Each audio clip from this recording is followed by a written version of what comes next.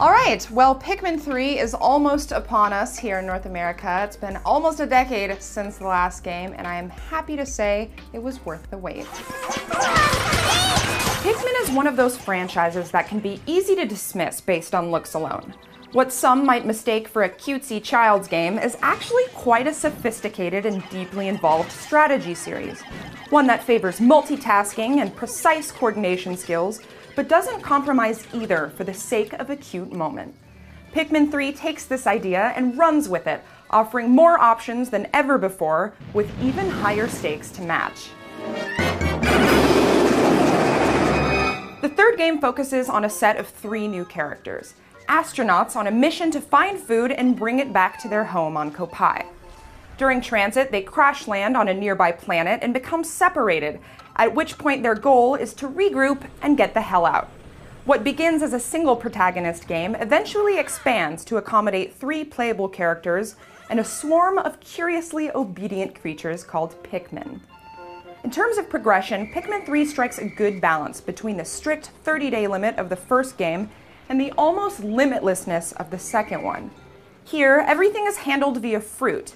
Every piece of fruit you collect gets turned into juice at the end of the day, and those provide the sustenance you'll need to continue exploring.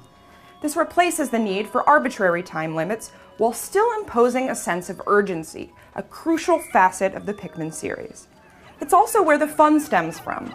There's a masochistic joy to be had by finally solving a puzzle, only to realize you have 15 seconds to get back before your entire troop is exterminated.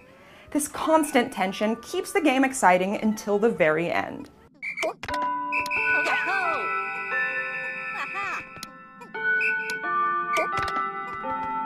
Pikmin 3 doesn't just improve the formula set by its predecessors, it adds to it.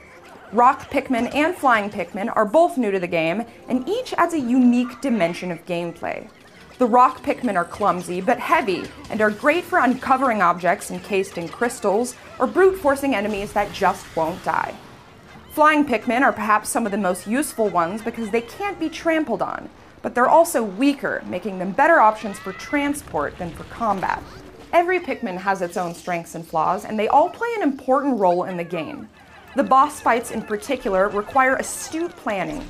Each one has a unique vulnerability that's readily exploited by the right combination of Pikmin. Just get used to this noise, because you're going to be hearing it a lot.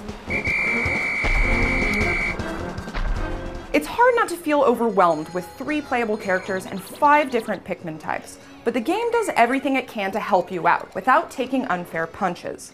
New concepts and ideas are introduced slowly, but always in a well-formulated and digestible manner. Likewise, the controls are about as intuitive as they can be. Unfortunately, without motion sensor support, the gamepad just isn't precise enough to fully micromanage.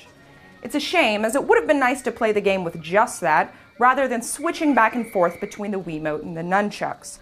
Most of the gamepad's menu options aren't even that useful, truthfully, but the permanent map display is extremely handy if you have navigation issues. It can also be used to offload certain responsibilities, like sending characters from point A to point B. This is essential to beating certain levels, particularly towards the end of the game when things get decidedly more frantic. Neither the single player nor the co-op requires the full use of the gamepad, and that's fine because the multiplayer is just as exhilarating without it. In addition to the campaign, there are optional co-op missions where 1 or 2 players are tasked with collecting a certain amount of treasure or defeating a certain amount of enemies or bosses in a set time. It's a fun little distraction with a lot of options for individual customization, including a variation on Capture the Flag, but with macaroons instead of flags. Because Nintendo.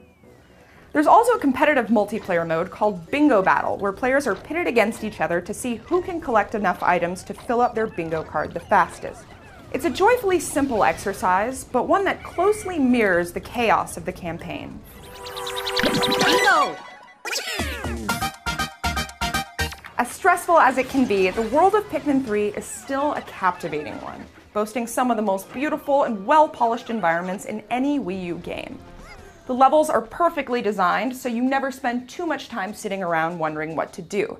Your goal is usually clear, it's simply a matter of executing it. Efficiency optimization. That is a phrase you don't hear every day, especially concerning games, but when you think about it, that's really what Pikmin 3 is all about, and the Pikmin series in general. I mean, yes, there are puzzles, but a good 75% of the game is still just moving guys from point A to point B as fast as you can and killing everything along the way. I think I just described all video games. It's the adrenaline rush that keeps you coming back for more. Constantly telling yourself, just one more day of exploring, just one more piece of fruit. It's a compulsion you have to collect everything in sight and wrap it all up at the end of the day with a giant bow and send it flying off into space.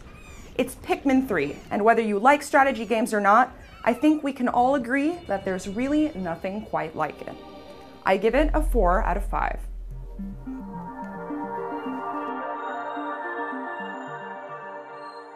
So that is my review of the charmingly adorable Pikmin 3. The game is out on August 4th for the Wii U exclusively, so if you have one, there is no reason not to pick this up.